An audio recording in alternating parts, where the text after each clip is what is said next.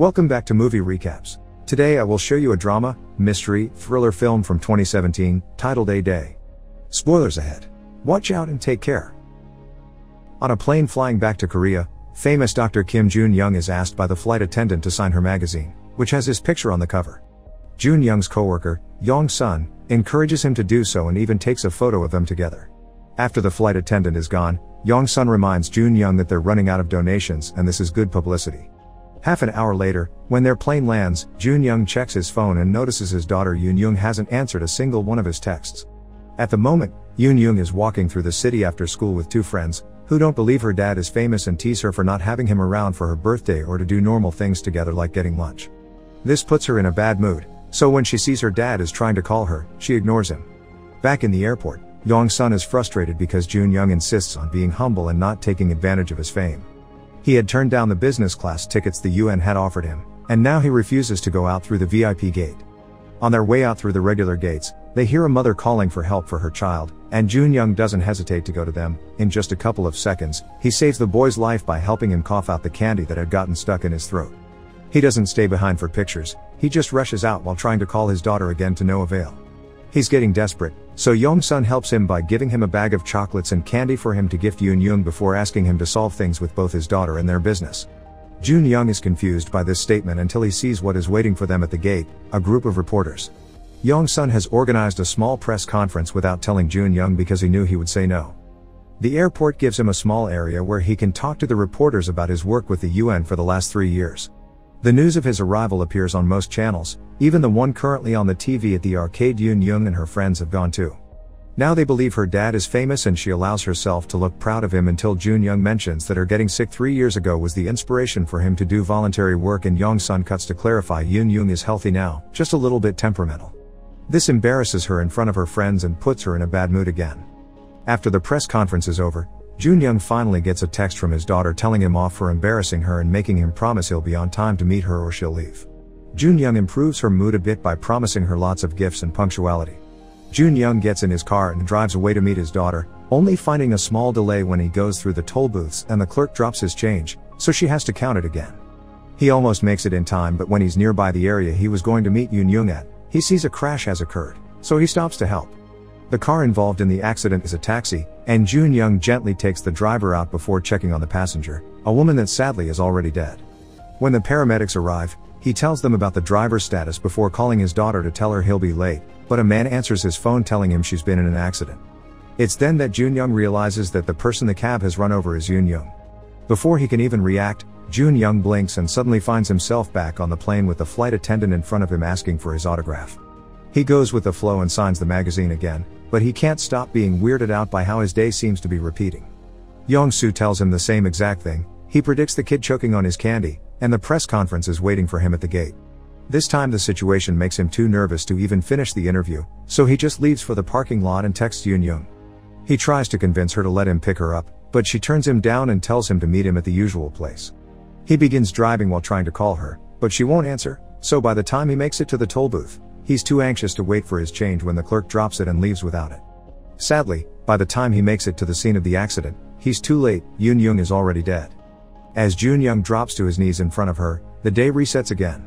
This time, he isn't patient. He runs out of the regular gate hallway, taking the boy's candy with him, and he takes the VIP gate to get to the parking lot without seeing the reporters. He texts Yoon-young and tells her they must cancel their meeting, which prompts her to call him and express how much she hates him being a distant father. She tells him she'll wait for him until he comes before hanging up, so Jun-young gets worried again and takes the road on his car by breaking the speed limits, even driving through the toll booth without even paying. In his hurry, he takes a one-way street and gets stuck in front of a car coming from the opposite direction. By the time he manages to leave, he's late again. The day resets once more, and this time, Jun-young leaves the airport driving like a madman. Now he knows to avoid the one-way street, but he ends up crashing into an alley and having to make his way to the scene of the accident on foot, so he's late again. During the next reset, since trying to talk to his daughter is pointless, Jun-young grabs the cab driver's phone and learns his number, so when the day resets again, he calls the driver to warn him about the accident, but the man hangs up on him. This time, when he rushes out of the airport at top speed, he takes some unfinished roads and makes it to the scene a couple of minutes earlier, but all this allows him to do is see the exact moment his daughter gets hit by the cab. Jun-young has a breakdown in front of his daughter, But suddenly he's grabbed by a man that tells him every day is the same except for him. This man is Lee Minchul, one of the paramedics that Jun Young talked to when the accident happened the first time. While his co-worker had checked on the driver, Minchul had looked into the cab and found that the dead woman inside was his wife Mi-kyung. Before he could even react, the day reset for him as well. He tried to call his wife but she wouldn't pick up the phone, so after using a couple of resets to try to get to the scene of the accident earlier and failing, he started using his time to search for her, but none of her friends knew where she was. He did notice, however, that in every reset Jun Young was different, and this time is the first time he gets to approach him before the day ends. They only have a few seconds left though, so Jun Young tells him they should meet and talk once the day begins again. During the next reset, the two men meet at an abandoned road and share their experiences. It seems it's impossible to stop the accident from happening, so instead, they should stop their girls from getting there in the first place. They let the day restart, and this time, Jun Young does go to the press conference to use it as a way to talk to Yoon Young, since she wouldn't pick up her phone. She sees him on TV telling her that he's changing their meeting spot to Central Park, which embarrasses her in front of friends again, and she doesn't listen to her dad. After the conference, Jun Young calls Mi-kyung, who had had a fight with Minchul, so she wasn't picking up his calls either, but she does answer Jun Young. He tries to warn her about the accident but it's too late. She's getting into the cab as they speak, and of course, a moment later, the accident happens again. The day resets again, so the men change their tactics. Jun Young does talk to Yoon Young during the conference once again, but this time, he doesn't only change their meeting place, he also tells her he loves her and promises he won't be late, and these words warm her up a bit to the request. Meanwhile, knowing that they can't stop his wife from getting into the cab, Minchul decides that they need to stop the cab itself. He hits his head with a brick and goes to the police, telling them he's been a victim of a hit and run and giving them the cab's license plate for the cops to stop it. While waiting for the police to do their jobs, Minchul remembers the argument he had with Mi-kyung the day before all this started. They had fought over the subject of having a baby. Mi-kyung wanted one now and was even willing to give up her studies and work instead, but Minchul disagreed. He also wanted a kid, but he felt they need to wait a couple of years until he got his promotion. By the end of the fight, Mi-kyung wasn't talking to him anymore. A moment later, the cops and Jun Young make it to the scene of the accident, except there's no accident. Thinking they've managed to save the day, Jun Young calls Minchul and tells him they can meet later to celebrate before going to the park to meet his daughter. In the meantime, the cops manage to find the cab, and when they approach it, the driver escapes at high speed. The police go after him, and the chase is heard by Minchul through the ambulance's intercoms, so he begins making his way to the park as well. As Jun Young looks for his daughter at the park, he receives a call from a strange number. It's the taxi driver, telling him that he saw the press conference and knows he changed their meeting spot. This only means Yoon Young will die there instead of on the street like she should have died 3 years ago. Getting desperate, Jun Young rushes through the park and checks on every little girl until he finds his daughter right as the taxi is arriving, so he puts himself between the car and Yoon Young, only for the day to reset again. After waking up, Minchul calls Jun Young and tells him what he's discovered. After the crash at the park, he checked the back of the car and discovered his wife had already been dead. The taxi driver is killing Yoon Young and Mi-kyung on purpose, and the day is repeating for him as well, which is why they can't stop him. The two men decide to search for information about someone they met 3 years ago that could fit the bill. Jun Young uses the database of the hospital he used to work at and continues to be welcomed in, while Minchul goes back to the police station, this time using the brick to knock out the cop and using his computer. 3 years ago, Yoon Young had been terribly ill and the only way for her to survive was a heart transplant. One stormy night, she and Jun Young were incredibly happy when they thought they had found a donor, but he quickly went from happy to upset when he learned that the dead kid's guardian refused to donate their child's organs. Meanwhile, Minchul was making his rounds in the ambulance and got distracted for a second, which almost made him crash against a car. He dodged it just in time, but the car went off the road and crashed anyway. Minchul checked on the victims and got them in his ambulance to take them to the same hospital where Yoon Young was waiting for a heart. Back in the present, a group of cops find Minchul at the station and arrest him, but before the day resets again, Minchul manages to see the name of the crash victim from 3 years ago on the computer. It's Lee Kang-sik, the same man that has been driving the cab. Kang-sik wakes up every morning in a depressed state and sees on TV that Jun Young would give a press conference at the airport, meaning he's back in the country, and this is Kang-sik's opportunity to act.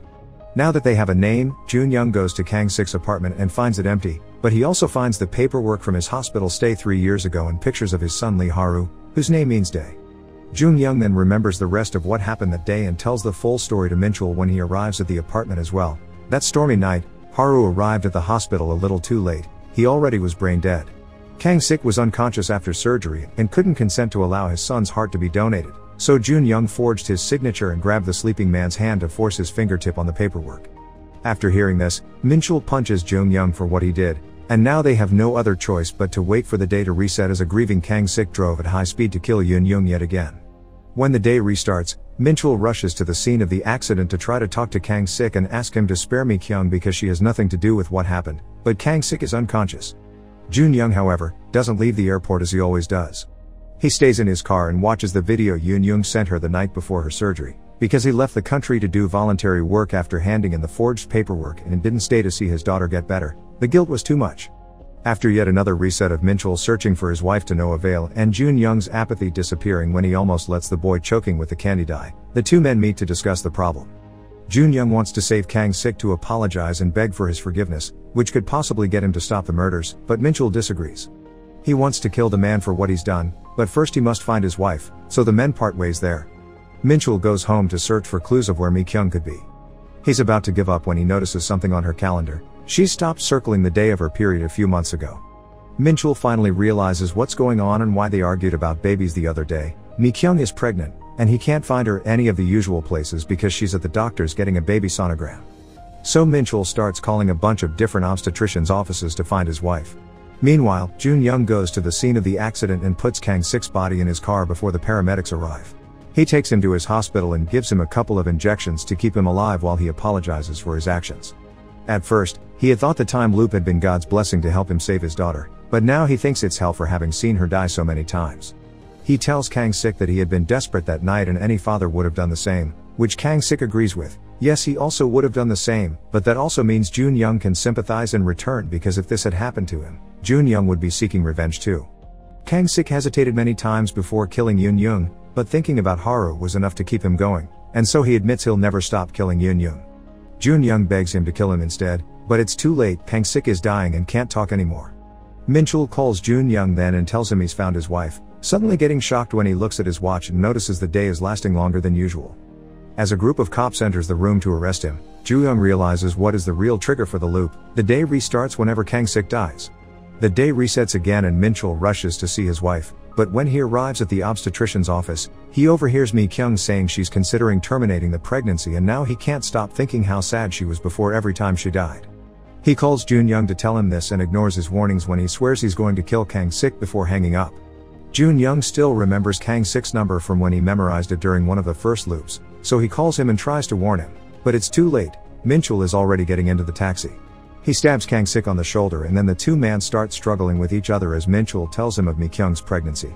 Kang Sik isn't moved by these words and reminds him that the night of the accident, Minchul at first had run away and only came back a moment later to save them. If he hadn't hesitated, perhaps his son would be alive. The two men begin hitting each other with various parts of the car before Kang Sik finally manages to push Minchul off him, and once he's out of the cab, he begins driving at high speed to reach Yoon Young at the usual time. Jun Young is making his way there as well, and this time, he manages to arrive before the accident happens. He puts his car between Yoon Young and Kang Sik, saving his daughter and causing the cab to overturn. After taking Yoon Young to a safe spot and asking her to wait because he has something important to do, Jun Young goes back to the cab and tries to get Kang Sik out, which proves difficult because his leg is stuck in the wreckage. Kang Sik can't understand why he's trying to save him, so Jun Young explains that the day resets with his death, which means the loop was created by Haru, who lives within Yoon Young, to save his dad. Killing Yoon Young and her donated heart would equal killing Haru again. At that moment, a furious Minchul arrives in his ambulance, so Jun Young hurries up and drags Kang Sik out of the cab before Minchul crashes against it. Still not wanting to give up, Minchul grabs his knife and approaches Kang Sik, but Jun Young jumps on him and tries to stop him. In their struggle, Minchul accidentally stabs Jun Young, who still insists Kang Sik shouldn't be killed even he dies like this, because it means his daughter, Mi Kyung and her baby get to live. Meanwhile, Kang Sik sees Yoon Young nearby and with Jun Young's words still echoing in his mind, he comes closer as he remembers how the girl had talked to him while he was in the hospital and asked him to survive because Haru lived in her. Finally seeing his son in her, Kang Sik hugs her and when he notices the car behind them catching on fire, he turns around and shields her from the explosion, causing another reset. This will be the last day this day repeats, because the three men know how to make things right now. Minchul goes to wait for his wife outside the obstetrician's office and after apologizing for his behavior, he tells her he wants to have the baby. After she gets a message from an unknown number saying I'm sorry, Mi Kyung tells him the baby is a girl, and Minchul decides they should name her Haru. Kang Sik goes to see Yoon Young and shows her a picture of Haru. Yoon Young likes finally meeting him and asks Kang Sik what his favorite food was. When he answers chocolate, Yoon Young laughs, because she used to hate sweet stuff, but since the surgery, she craves chocolate all the time. Kang Sink also gets a text message. He says thank you. Meanwhile at the airport, Jun Young tells Yong Sun about what he did. Yong Sun is upset to hear it but also thinks it should stay in the past now that it's over. However, Jung Young doesn't listen. When the time for the press conference comes, he confesses his crime in front of the cameras for the whole world to hear. Make sure to subscribe and turn on notifications so you can watch more videos like this. Thanks for watching.